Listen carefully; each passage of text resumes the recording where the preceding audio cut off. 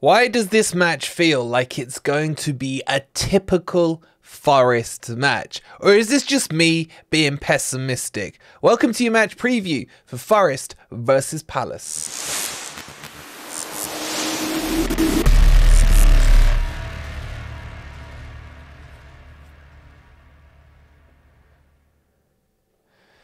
Good morning, good evening, or good night. Hope you guys are doing well, and welcome to your match preview for Nottingham Forest versus Crystal Palace.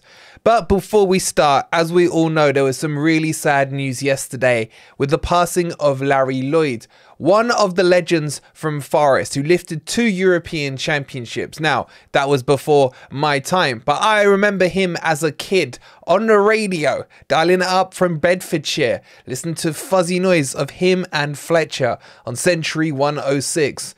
Or thereabouts, depending on how much signal you could get from that far down south. So for me, the voice of Larry Lloyd will always live with me. And here on FFTV, we want to pass our condolences to his friends and his family. And I'm sure you guys will. You already have. I've seen it in the community post we've put up. But I'm sure you want to put your thoughts and comments down below. So with that said, it's back to footballing matters, and that just needs to remind us that football isn't the be-all and end-all of everything. But we must move on and talk about it. So, let's get it started. You guys, by the way, thank you. I asked for 440 likes on yesterday's video.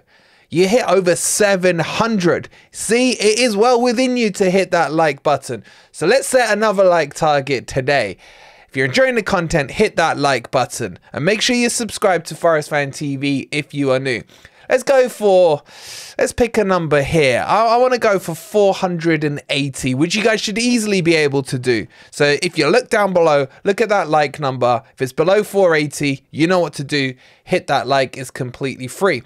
And is it too early for me to whip out the Forest Hawaiian top? Thank you to Foco for this. It's getting summery outside. If we win this game, it may be time to whip out the beachwear. If you want to grab one of these with 15% off, Foco have added a 5% discount code on it. Use code FFTV15. The link's in the description down below. And trust me, you're going to need your Happy Clapper bottle for this one, because I'm really worried about this Crystal Palace match. And why do I think this is going to be typical Forest? Because if Forest were to win, as Luton have Spurs away, which even that one I'm not confident about, but let's go on paper football here. If Luton lose to Spurs, which they should do away, and Forest were to win, we'll be 3 points clear, technically 4, as we have the superior goal difference. If Forest draw this match and Luton, on paper, lose to Spurs, then Forest will come out of the relegation zone. And that, for me, feels like the more typical Forest result. That we do enough to get ourselves where we need to be, but us as the fan base will have to carry on with the stress for the rest of the season. These next 2 home games are huge for Forest. Just imagine, put yourself with me with your Forest Hawaiian shirt on. 5 days from now, Forest have beaten Crystal Palace. Forest have beaten Fulham. Luton have lost to Spurs. Then they go to Arsenal away and lose. Forest have a 6, technically 7-point gap on Luton, with no more deductions in points coming our way. Can you see it? Can you see it? I don't know. I think it's going to be typical Forest. But let's get into this. As always, we're going to preview my predicted team, what I think Nuno will go with, and kind of what I want to see on this team. We'll talk you through the Crystal Palace team, and then we'll get into where I think it will be 1 lost or drawn. So let's jump off and let's just remind everyone of the last team Forest fielded when we drew with who it was. Luton. My God, it feels like a decade ago. So Elanga played on the left, Origi on the right, MGW, and then Chris Wood started up front. I think there's going to be changes here. Now, we are not certain about the fitness of certain players, but I've had hints in terms of who's fit and who's not. And Chris Wood, I think, will be fit enough to start. So Chris Wood, for me, will start, obviously, with Taiwo being injured. In terms of other positions, Bolly took an injury during the international break. He came off, I think, about 40 minutes into his international game. There's been no update to suggest he's not fit. I think Bolly is fit enough to start. So if he is fit, and making that assumption that he is fit, I would start him. If he isn't, I'd drop him out for Omar Bamadeli. And obviously Murillo is Murillo. He has to start. Nico Williams had a good couple of games with Wales. Obviously they went out to Poland, but he put his penalty away. So we're going to have no Niakate syndrome, hopefully, from him. And he is showing some good form right now. Where I think the first change will be is Tuffalo coming out. I do believe that Aina is fit and Tavares is close. I think Aina is going to be the one who starts at left back. And I think that would be the right choice. I still think the number one for that, again, I can't believe I'm saying it, is Tavares. And I think Tavares, if he is fit, will come back in. But I don't think that might not be till the Fulham match. So I think that will be the back four, with Selhurst obviously in goal. Where I want to see the changes, and I'm not convinced we'll see it. And this is something I've been begging for since the inception of time, man. Since, you know, bread was invented, since the wheel became round. I want to see this combination in the 6 and the 8. Dominguez and Sangare. It's so balanced. It looks like it should work. Again, on paper. In reality, it should work on the pitch as well. Dominguez doing that hard yards, man. Being that terrier that gets around, wins the ball back, coming up all over the pitch. And then Sangare, who is a good passer of the ball. I still don't get this whole agenda against Sangare. People are so impatient with him, yet they're prepared to let Yates carry on, who is a far inferior player to him. And that Yates-Sangare combo did not work for me at all against Luton. Dominguez and Sangare seems more balanced. So those are the two I would go with in the 6 and the 8, or the double pivot, whatever you want to call it. Now, I am going to make some wholesale changes into the front three lineup. I want to see Elanga dropped. I would drop Elanga and I would bring Hudson-Odoi on the left-hand side. Now, the reason for that is because Aina is an attacking fullback. Aina will do what Tavares does and can get up there and help out and create that double overload against Palace's right back, who potentially their first choice may be out. So we may be up against Nathan Clyne, for example. We'll talk about that in a minute. But I want to see someone who's a bit more attacking than Tuffalo coming in there. If Tavares is fit enough, I would start him. Let me add that to you. But I think it will be Aina. And if Callum Hudson-Odoi has a sparring partner, we get the best out of him. And I think he could be really key to this match, especially when it comes to shots against Henderson, which we'll talk about again in a second. In the 10, I'm going to leave Morgan Gibbs-White. As long as he's off corners, I love him on the pitch. Just take him off corners and set pieces. I'm dropping Origi. And I think enough is enough, man. It's time. It's time for Reyna to make his first start for Nottingham Forest. Having joined us in January, he's got a handful of minutes under his belt as substitute appearances, and he hasn't had time to impact the game.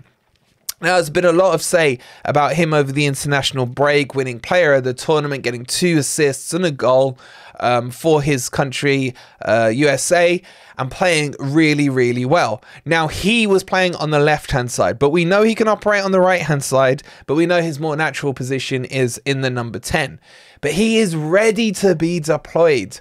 And I think having Elanga on the bench is the right choice, because after 70 minutes, if it's still a tight game, or hopefully Forest are winning by a goal or 2, then you put Elanga on, a fresh Elanga with his pace against a tiring Crystal Palace backline. Makes more sense to me and means more balance.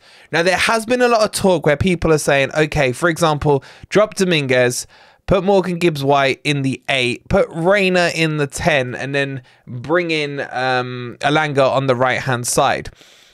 I'm not fully with this. I think the 6 and the 8 needs to be Dominguez and Sangare. Although I'm not against this, I could see this potentially happening. But I don't think Nuno will do it in this game. This, though, would be an extremely attacking team. And this would send a message from Nuno that we are out here to win the match. And we're not going back to Cooper ball. And we're going to start playing Nuno ball. The stuff we saw against Newcastle, against Man U, West Ham, etc. But I just don't think he will do it. I think Dominguez is extremely important to the team. And he does bring a bit of balance to it. So for me, this is the starting lineup I would go with. Do you guys agree with it or not? And what changes would you make, if any? Let me know in the comments down below. Okay, let's move on and talk about the Crystal Palace team. And don't forget, if you haven't already, hit that like button. We need 480 today. I know you guys can do this. So this was the Palace team that roughly started in their previous match, which was against Luton, and they also let in a last-minute equaliser against them.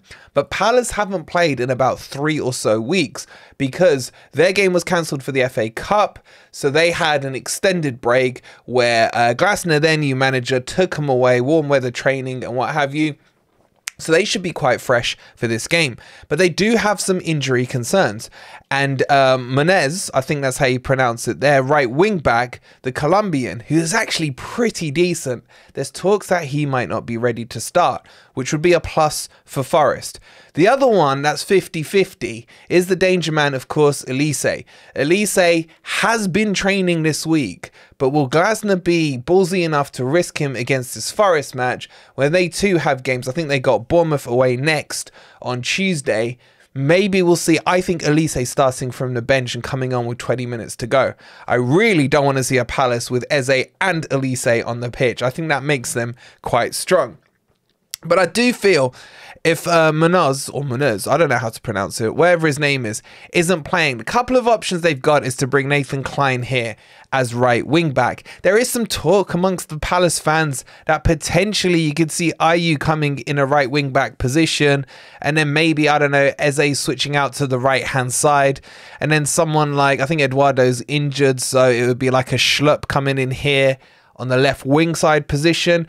Or you could see Glasner move to a back 4.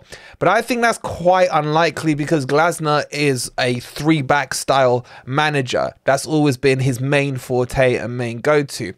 Players that impressed me in the Palace team, I like this young kid Wharton that they picked up from the Championship. He's doing the Decore role really well. If you haven't seen the preview with Rich, make sure you go and check that out. Sorry, not with Rich. We got Rich coming on tonight, by the way, with D from Back of the Nest. Check it out because he does sing his praises as well. It's Eze, the one that stands out. Eze and Elise together are a formidable combo. I'm sure Palace fans watching this are like, oh, here we go, Eze, Elise. It's their equivalent of people talking about Morgan Gibbs-White from opposition teams. But overall, this Palace team isn't quite there yet. They still need investment, in my opinion. They've still got a bit of deadwood. They're still kind of patching their team together. But the big one is that Johnson is injured. Sam Johnson, who Forest were close to signing in the January transfer window, got injured in the international break for England and won't be able to, well, he'll be out for the rest of the season.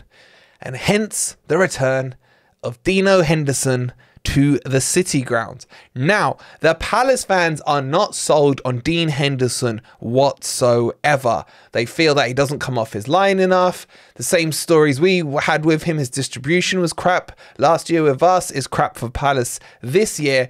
And he still lets in those worldies from a long distance. So Forest, and we know how passionate Dean Henderson is about Forest. We know he was there chest thumping and fist pumping the crowd and what have you. But when we take our, love of those players who adhere to the fan base, take those goggles off and you do break it down. Was Dean Henderson that good at Nottingham Forest? And honestly, if you look at it objectively, probably not. Probably not. But what do you guys think? Would you have him back? And this is why I think it's going to be extremely important that Callum Hudson-Odoi plays this game. Because when you look at our team in terms of long-range efforts, the only person who I have any trust or any faith with from shots outside the box is that lovely finesse that Hudson-Odoi has in and around the edge of the box, that he can actually bag it in to the back of the net. And I think he's going to be the most important player on this team. I don't trust Morgan Gibbs-White from distance. I don't trust Chris Wood from distance. Definitely don't trust Elanga from distance. Callum Hudson-Odoi, I do trust. And I do think he's got it within him to do that. But what do I think about this game? How do I see this game playing out? I really believe Forest can win this. I really believe it's time to whip out the Hawaiian shirts. Don't forget 15% off. But Forest to Forest, man, we've seen this story written too many times. As I said a couple of weeks ago, I think we'll stay up. But I think we're going to be stressed out until that final game against Burnley. And this one stinks to me of a typical Forest 1-1 draw. We'll take the lead. We'll be comfortable for the most of the match. We'll miss a couple of sitters. And then Palace will equalise with like 10 minutes to go. Then they'll put a barrage onto our defence.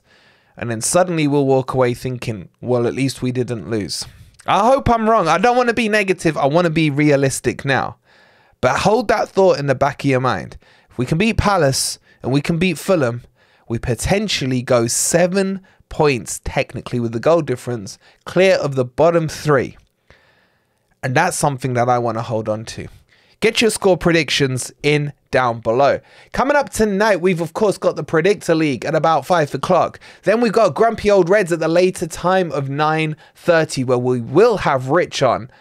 You guys love Rich and his popcorn, so make sure you tune in then. Get your score predictions in down below. Get those like up to at least 480 likes. Subscribe to the channel if you are new. And we'll see you later on this afternoon. Come on, you Reds.